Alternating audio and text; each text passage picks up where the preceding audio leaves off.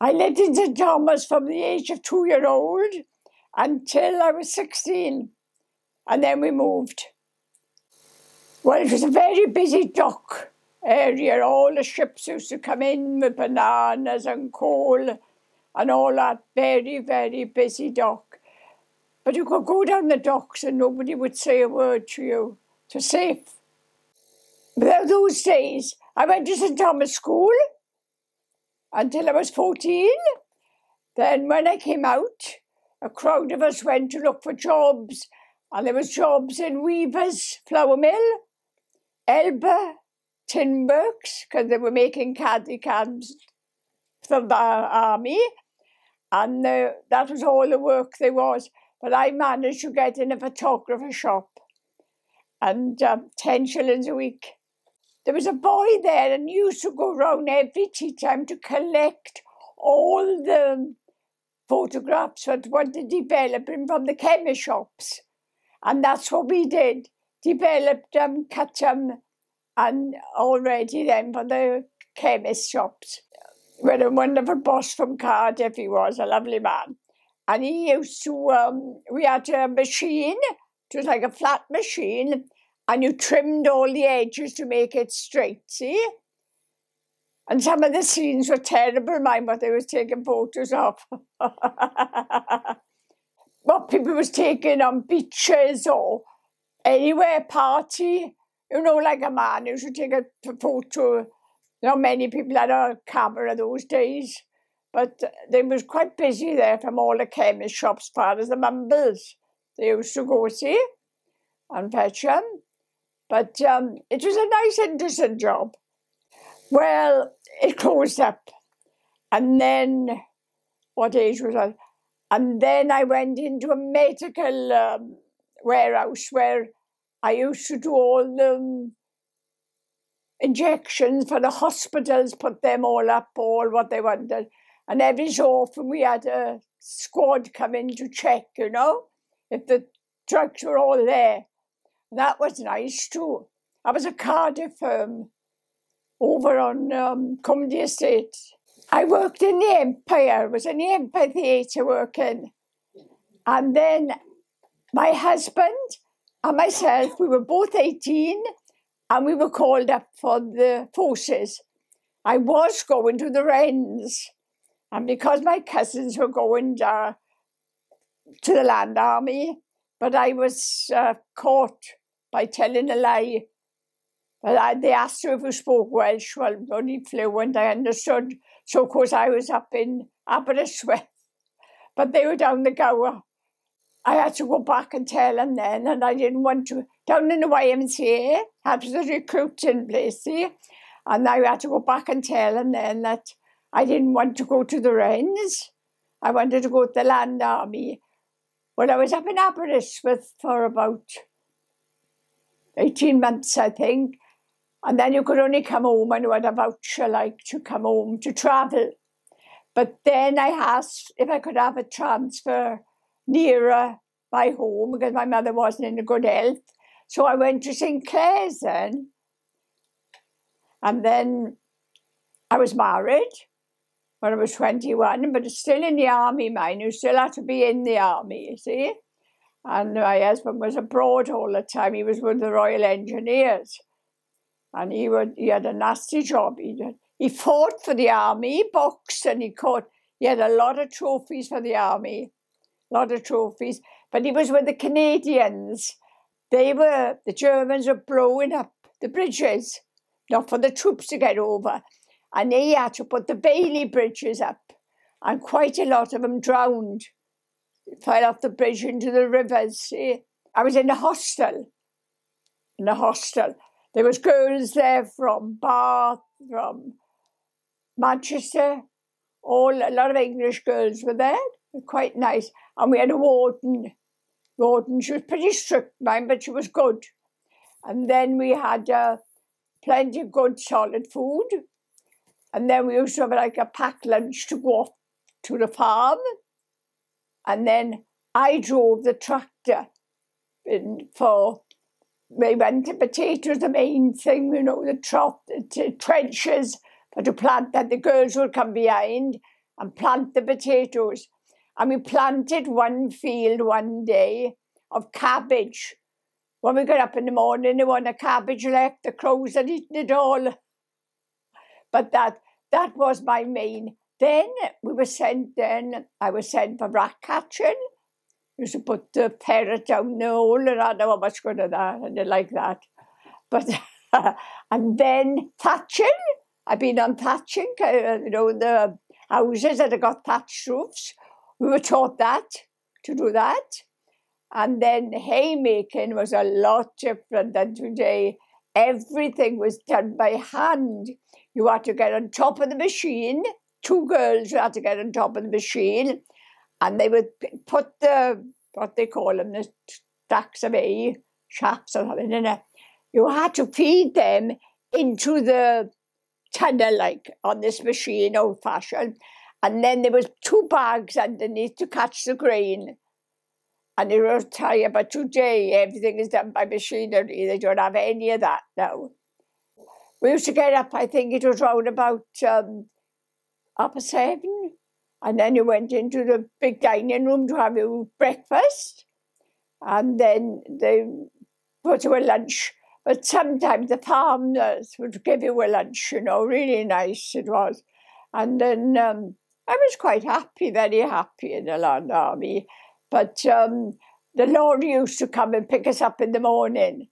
And it would be full of the land girls going off, see?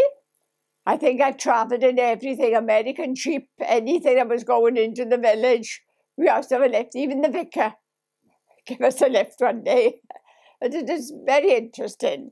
But then I was expecting my first child. So that's when I finished then, after 3 years. Well, my husband was still away fighting the war. So he didn't see my baby till she was about 12 months old he was. Before his father seen him, he had leave to come home. And they brought him over then for a D-Day, B-Day in a victory. That's how I fell for Roger, victory. The Yanks were stationed near us. Now, the Yanks were very well provided for. They used to have Ensa concerts, dances, and they were always invited the land girls to go there in the village. There was nothing in St. Clair's then, mind. It was just a village with houses in it. Today, the shops there. But there was nothing in it then. And then we used to go to a farm in Larne, over the bridge. And then there was another farm we went to, Red Roses. The farmers were very nice, very, very nice people. They treated you nicely, But we had a nice outfit, nice thick jumper, a tie, 2 pairs of jodhpurs, a corduroy one for best, and then the other one then for working. And we had dungarees, 2 pairs of dungarees you wore for work, the dungarees, pair of nice big stout shoes, nice big overcoat, good stuff in it, and a nice sort of trilby hat. And we were well catered for already. We worked hard, mine, very hard. Sometimes we'd come in after haymaking was the hardest of all. That really was hard because you didn't stop with that, But the majority of the farmers were very nice and, they were nice. I got nothing to complain of. And then the lorry would come to pick us up. And when we got back to the hostel, then we'd have a wash. We had showers there and all that. And then we had our evening meal, which was always very nice. And they used to make a nice dinner. But what was that pudding now? Not rice pudding. That's tabula. But none of them liked that, so I used to have second hairpins. I liked it. When I finished in the Land Army and I came back to Swansea, I seen a very big difference.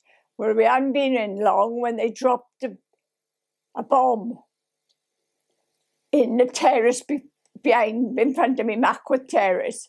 So we all had to go from the houses for 3 weeks. But as it turned out, it was wonderful. God was working. This bomb was full of sawdust. Well, they sabotaged it, the Jews and Nazis that were doing the bombs. But it was a big difference when I came back. When I think of it, we were really sheltered out there in the country, and they didn't go far short of anything. Whereas home, I used to collect all the girls' rations of sugar to send home to my dad because he loved his sugar and his tea. So we used to collect it all and send it home to him. It was an awful lot of the damage on Oxford Street. High Street and and my mother and I went out one day, and the soldiers were bigging up a bomb that hadn't gone off in Castle Square. By the night time, my mother never got over it. She cried all that day. All those lovely boys were blown up because the bomb had gone off. They were defusing it. And it was so sad. But that happened in Castle Square. And a lot of damage was done to Swansea. A terrible lot of damage was done to Swansea. But I seen a big difference, I did. When my husband came home from the war, then they shipped them all over for D-Day from Germany, I think it was, or somewhere. But the French weren't nice to our troops. My husband said they wouldn't give him a glass of water. And he was with the engineers. They wouldn't give him a glass of water. In fact, he said they were treated better by the Germans than they were treated with the French, which they never have liked us. He went through a lot building the Bailey Bridge. He's seen mates of his drowning. Couldn't save them because the depth of the bridge, you see, that was being put up. But if they hadn't put the Bailey bridges up, our troops couldn't have gone through. It was the Canadians who were doing that, putting the bridges up, and the engineers. Yeah? When the war ended, yes, when my husband had a job then as a welder, and we just carried on from there. My father, he was the loveliest man that ever walked. Beautiful man he was.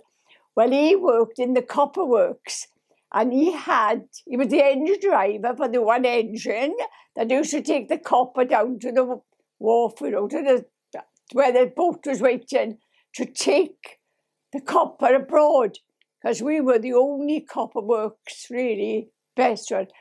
And my mother said he'd take a best blouse to shine that engine, the rose it was. He used to keep it beautiful, he did. And I had a little photo, I can't find it, with his cap on and that. And he had to, we lived in St Thomas then, I don't remember the River Towie. He had to go over to get to his job in the Harvard on the penny ferry. He used to catch that penny ferry over to the Harvard. And that was my dad. But he had a lovely man under him, like a fireman or something, in it. And he was from Oxford Street. And they got on very, very good. But he loved his engine, the Rose. I think he loved them better than his family. He did.